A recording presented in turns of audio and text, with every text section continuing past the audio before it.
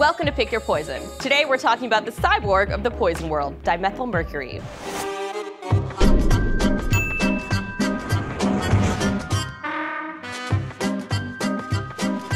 Dimethylmercury is an organometallic, which means that it contains bonds between metal and the chemical basis of all known life on Earth, carbon, giving it chemical traits common in both organic and inorganic chemistry. Hence, my calling it the cyborg of the chemical world. Mercury is the metal in question, and when you have dimethylmercury poisoning, the mercury is what actually kills you. Death by mercury causes blindness, madness, and a whole slew of other horrors. And if you want to go down the deep dark rabbit hole that is mercury poisoning, be my guest. We've covered that one before. So why are we talking about dimethylmercury? Well, because it makes mercury look like a child's poison for sissy babies. Mercury is dangerous, but dimethylmercury is super, oh my god, we're all going to die dangerous.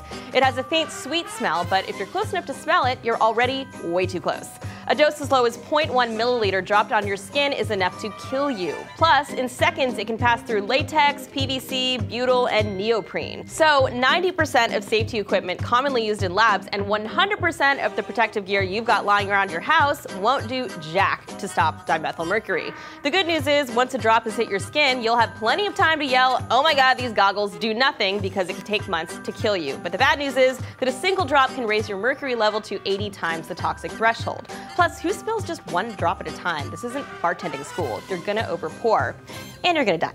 So, you touched less than a milliliter of dimethylmercury a month ago, and now you're dead. Tough break, we hardly knew you. Though, there are a few things we can guess based on how you died.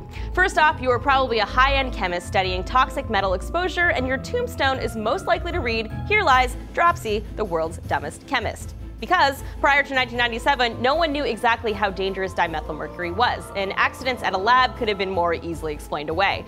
But in 1997, one of the world's top chemists, Karen Wetterhahn, fell victim to accidental dimethylmercury poisoning, and her fellow chemists started looking into how it happened. They tested all the protective gear in the lab and were the ones who found that dimethylmercury passes through pretty much everything. Since their discovery, the word is out. Dimethylmercury is either not used at all or used with extreme caution, like they're laminating their protective gear and wearing full hazmat suits. So dimethylmercury sounds like a pretty tough way to die. Since you can't handle the real deal, maybe you should try this sissy baby version, mercury, instead.